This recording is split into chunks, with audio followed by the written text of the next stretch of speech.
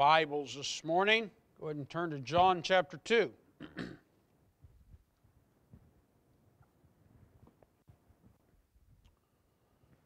John chapter 2.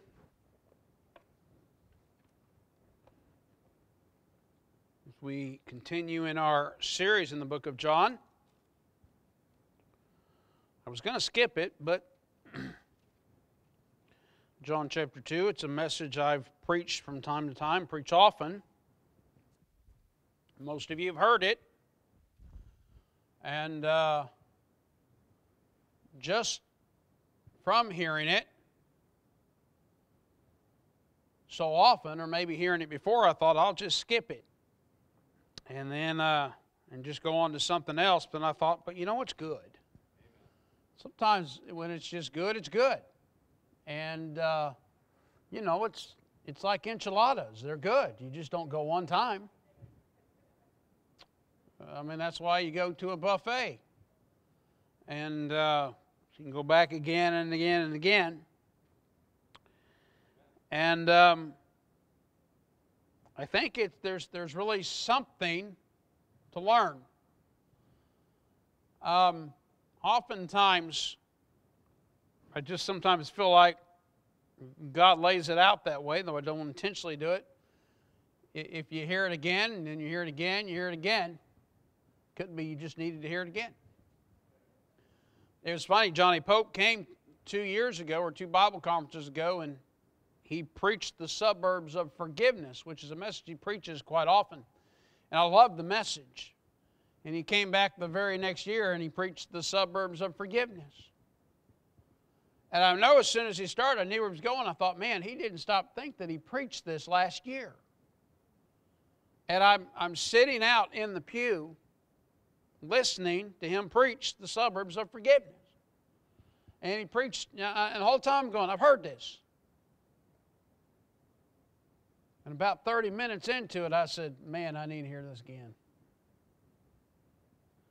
And I've just kind of figured out that I was more convicted hearing it the second time than I was the first time.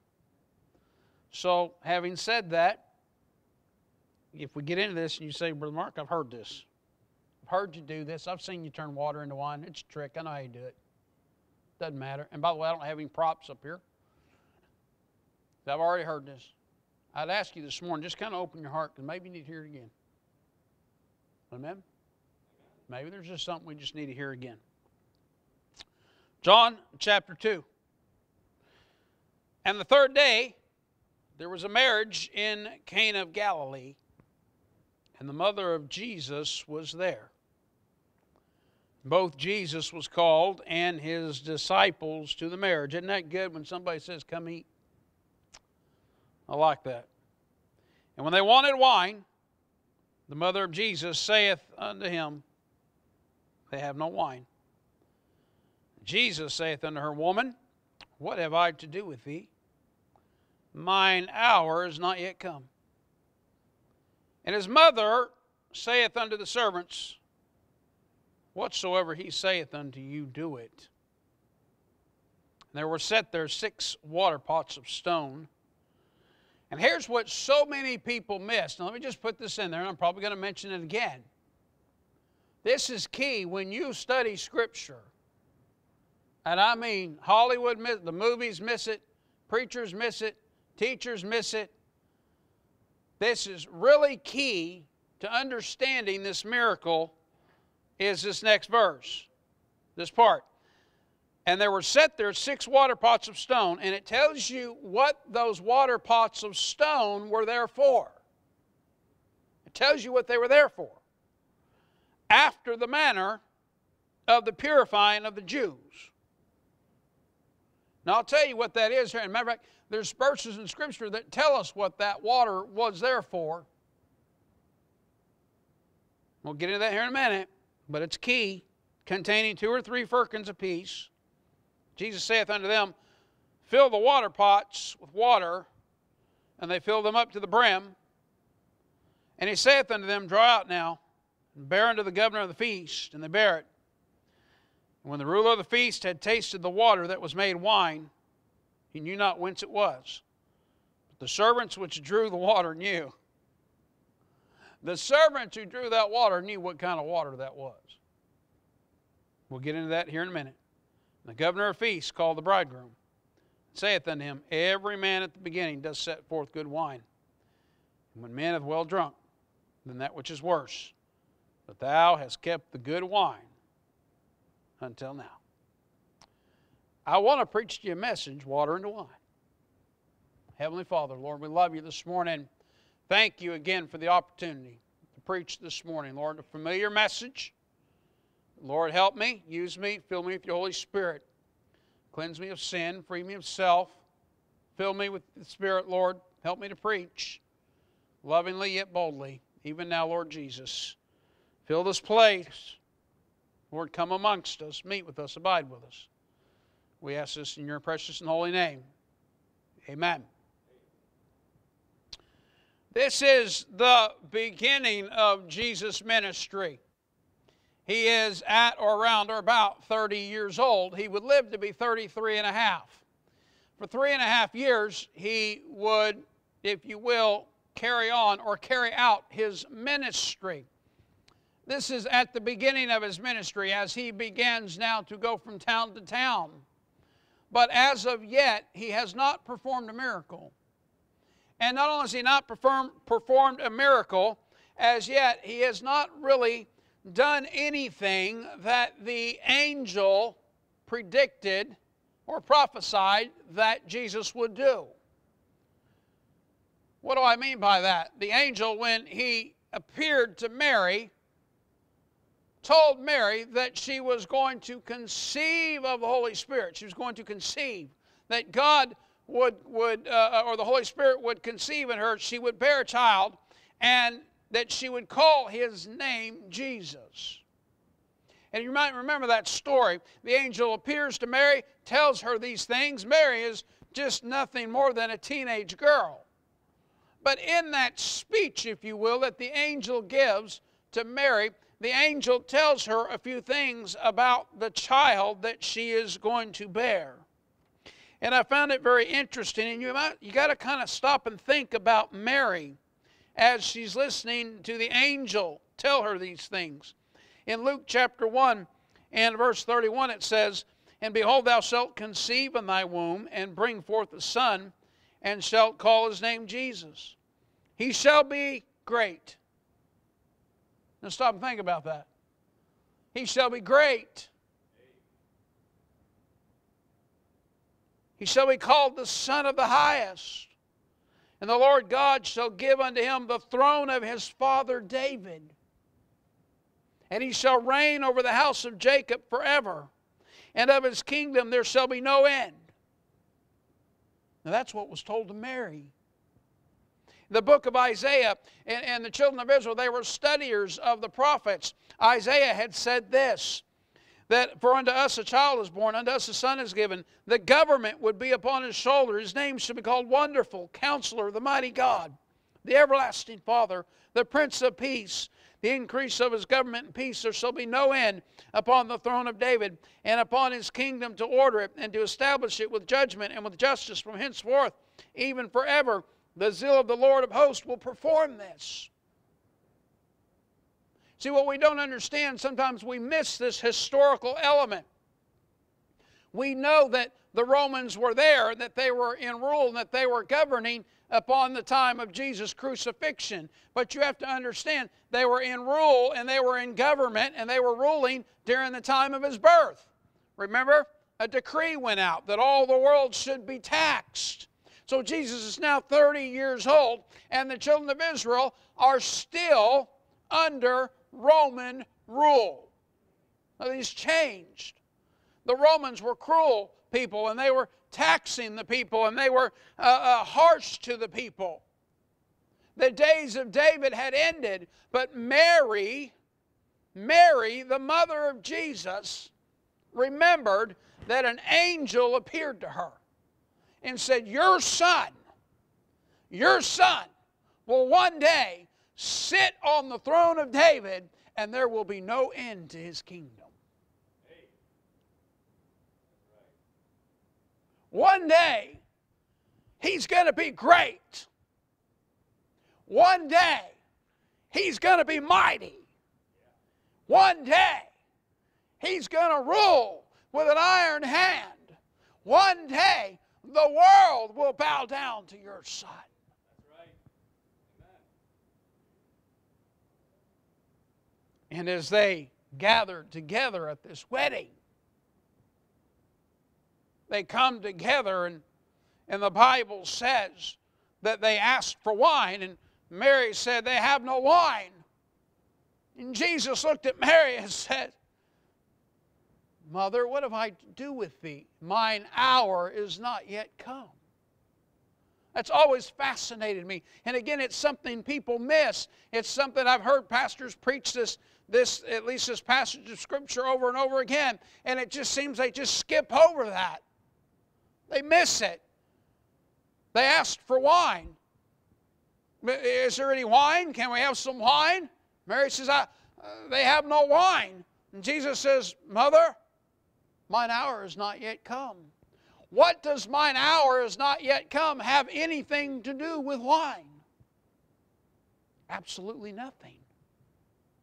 If we were to go back again and look at that story of Mary, and she gives birth to Jesus, and after she hears what the angel says to her, and she gives birth to Jesus, she makes this statement, or the statement is made, that Mary took everything in, heard everything the angel said, and the Bible says that Mary kept all these things and pondered them in her heart. You know what that means? That means she didn't tell nobody. It means that she didn't go through life and go to family reunions and go, hey, let me tell you what the angel told me about my boy. She pondered all these things in her heart.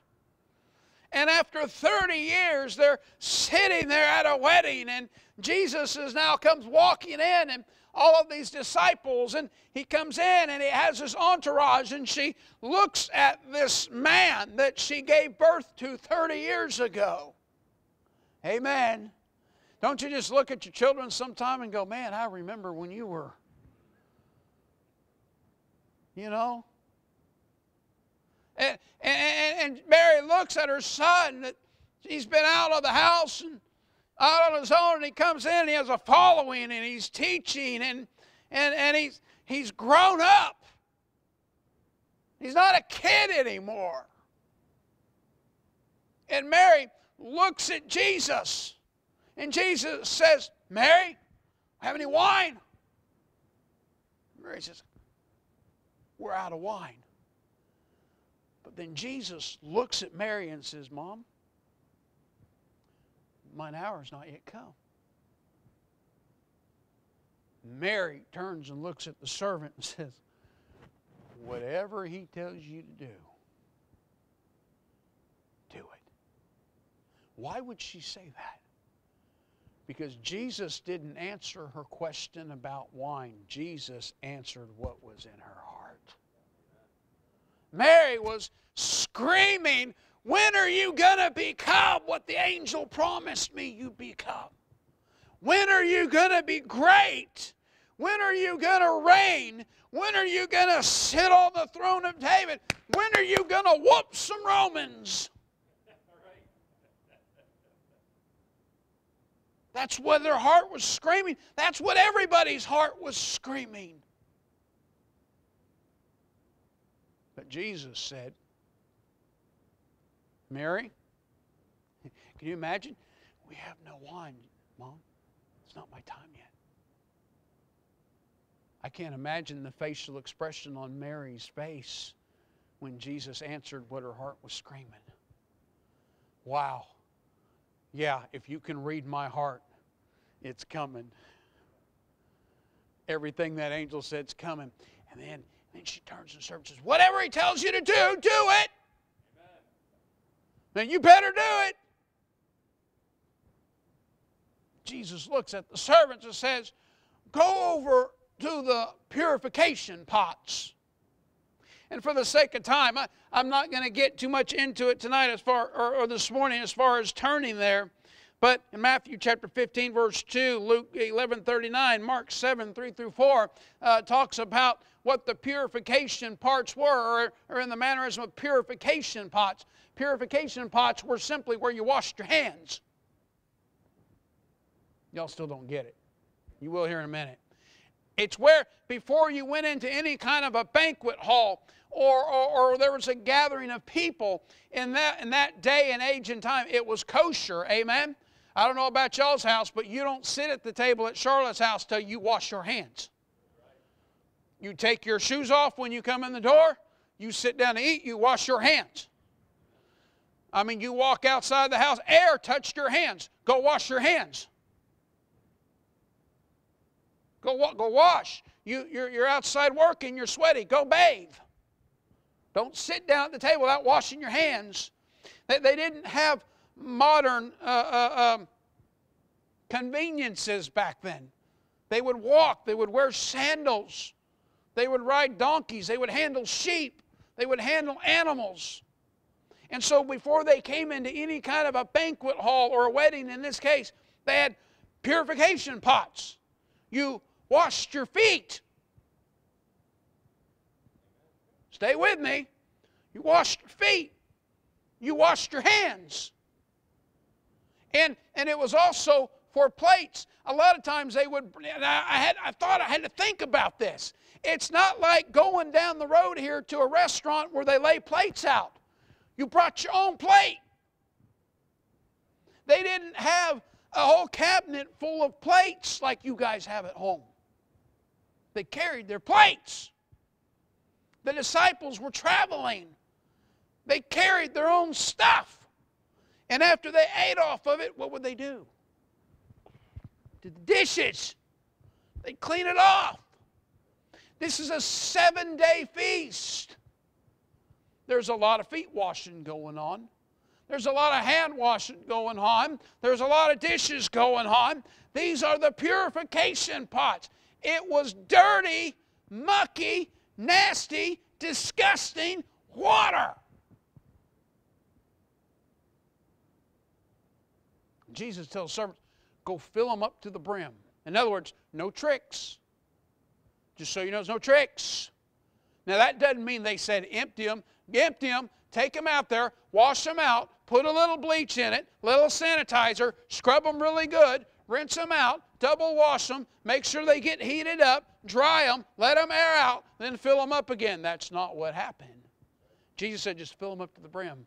By the way, clean water on top of dirty water is still dirty water. Jesus told the servants, go dip down. You got to read Scripture, folks. He didn't say skim off the top. He said, dip down. I got to be careful. I'll lean over, I'll fall off. I'll be going down. Dip down. Go down the pot. Come up. Get a full pitcher of water. Purification water. Feet water. Anybody want to drink feet water? Jesus told the servant, go serve the guy who's running this party feet water. Can you imagine the look on the servant's face? They looked at Mary and said, Mary! He said, do what he tells you to do. You've got to have some real confidence that your son is who he says he is before you go dip down into feet water and go serve it to somebody. And the servants go and they take it to the governor. I can imagine the servants would keep turning going, we're getting fired. I got to go serve feet water to the guy who's the governor, the guy who's running the party. And they take it. Can you imagine turning and go, I don't want to do this. Don't do it. I hope there's rewind in heaven. Because did you ever go out to lunch with somebody when you were kids and somebody get up and go to the bathroom and you like pour salt in their Coke or something? Don't act like y'all didn't do that. Didn't you ever sabotage your buddy's soda or drink or a hot fudge sundae?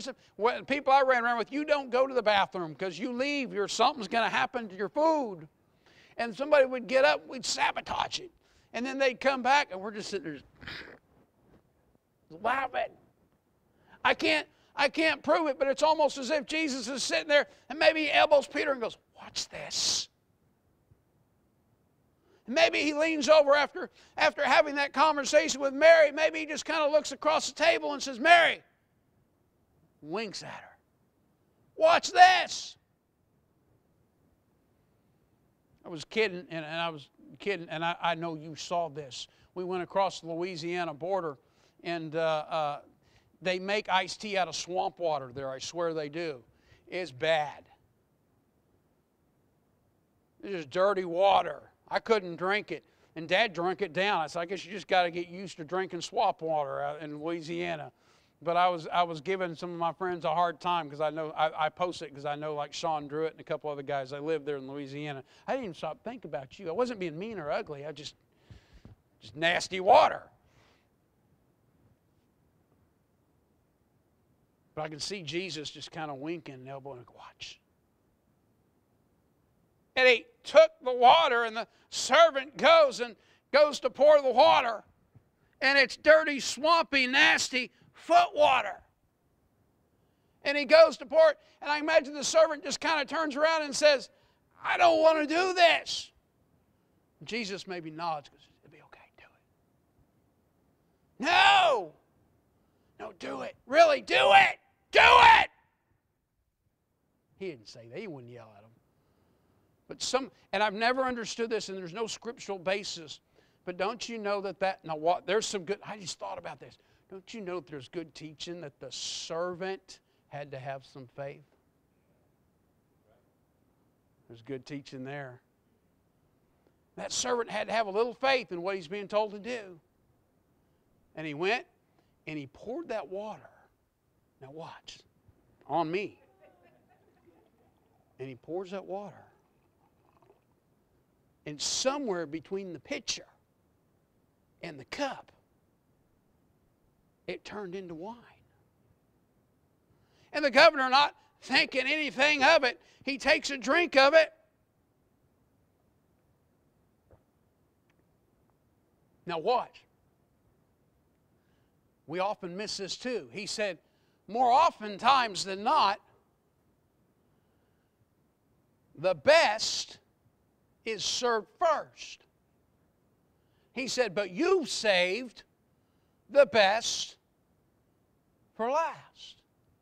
Now we read that, we go, okay, no, that's not possible. Because wine is freshly squeezed grape juice. Grape juice left out in a Mediterranean type environment after 3 days ferments. And what he's saying is everything you squeezed 3 days ago somehow hasn't fermented. Y'all ever leave a can of peaches out on the cabinet? And go back and eat them 3 days later? And you should try it sometime. You get a can of peaches and there's peach juice, and you leave that can of peach juice out, it starts to bubble. And it gets fizzy. And when you eat it, the peaches get fizzy and the juice gets fizzy. It's fermented. And what the governor was saying was that how you saved the best. How did you do all this work? How did you squeeze all these freshly squeezed grape juice? It's fresh. It's as this tastes like the stuff you served 3 days ago. It's fresh. How do you serve fresh, new grape juice 3 days into a party? Because all things become new when Jesus touches them.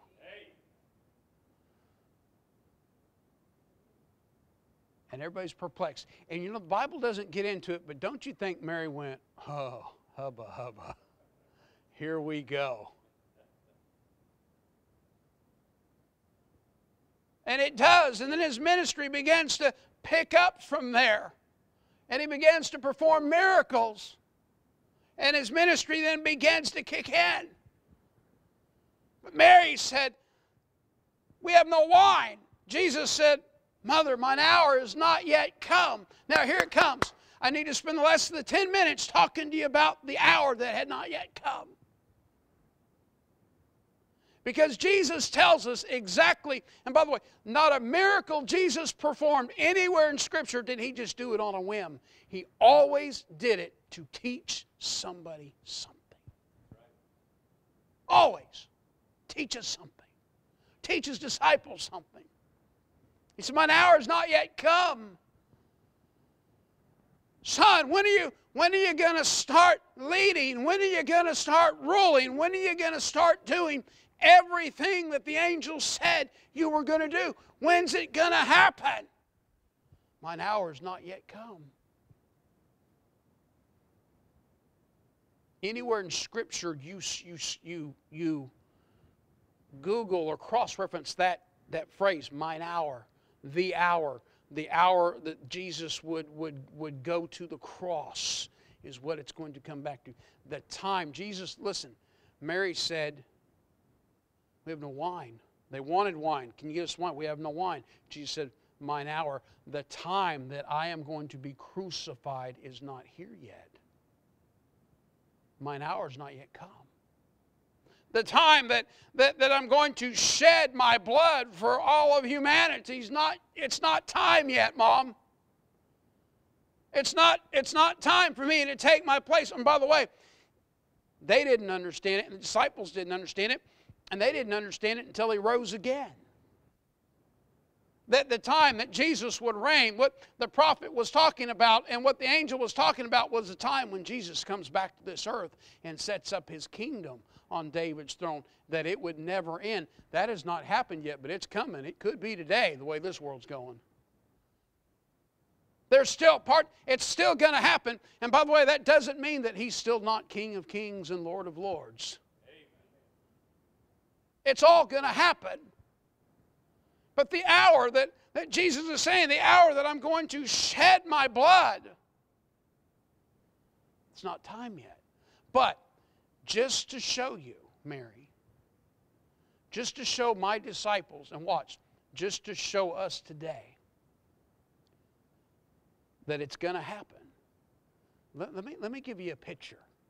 Let me perform a miracle that will paint a picture for that hour. Now stop and consider for a minute very quickly the Lord's Supper. We drink what is grape juice, or in the Bible calls it wine, which is simply juice from the vine. We drink a grape juice. It's symbolic of His blood. The wine that was poured was symbolic of the blood that Jesus was going to shed on Calvary. And I knew that right off as I'm looking at this miracle and I'm beginning to study and cross-reference and think, well, the wine is symbolic of His blood. But then I started moving backwards. Did you stop to think that how many purification pots there were? There's 6. 6 is the number of man. Did you stop to think and consider of how dirty and filthy that water was? And I began to stop and consider and think that as filthy and as dirty and as nasty as that water was, there was purification pots for cleanliness. Oh, y'all watch this. Let me show you something. Book of 1 John chapter 1 verse 7, but if we walk in the light as He is in the light, we have fellowship one with another. And the blood of Jesus Christ, His Son, cleanseth us. You know what cleansing means? It means purification. Cleanseth us from all sin. Matthew 26:28, for this is my blood of the New Testament, which is shed for many for the remission of sins. Revelation 1:5, and from Jesus Christ, who is faithful witness, and the first begotten of the dead, and the prince of the kings of the earth, unto Him that loved us, and washed us from our sins in His own blood. You know what those words all mean? They mean purification. It means that as a man, as a human being, my sin was so vile and so dirty and so filthy and so disgusting, and you think it can't be, you can't drink that water, you can't consume that water, nobody would dare even touch that water other than just wash and tear it off. As nasty and as filthy as it was. Only Jesus can take the nastiest, filthiest, vilest water and turn it into not old wine, but sweet, new, brand new, freshly squeezed wine. And only Jesus can take a sinner and wash him white as snow. Purified, clean, forgiven.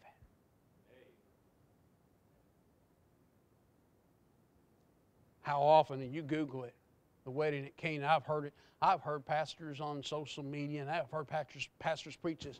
Jesus turned water into wine to keep the party going. Oh, how little you understand Scripture.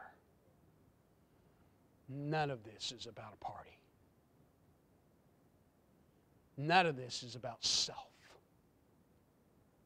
Everything Jesus did was trying to teach his disciples and teach us something and get us ready. Or in this period anyway, trying to get his disciples ready for that hour.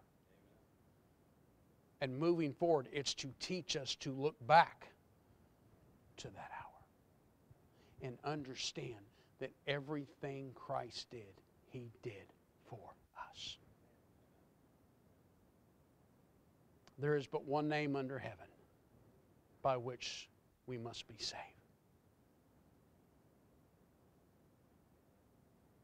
The wedding at Canaan, the purification pots, the reading of Mary's heart, everything that was involved in that miracle was not to keep the party going, but it was to show and paint a picture of that hour that was to come, where Christ would shed his blood on Calvary's cross to save a sinful world, to save a sinner like me. And the picture he painted was dirty, vile, watch, purification water. And turn that purification water into sweet, freshly squeezed new wine. You can look through any portion of Scripture you want. Squeezed wine is a picture of his blood. Dirty, filthy water is a picture of sin. Number 6, picture of man.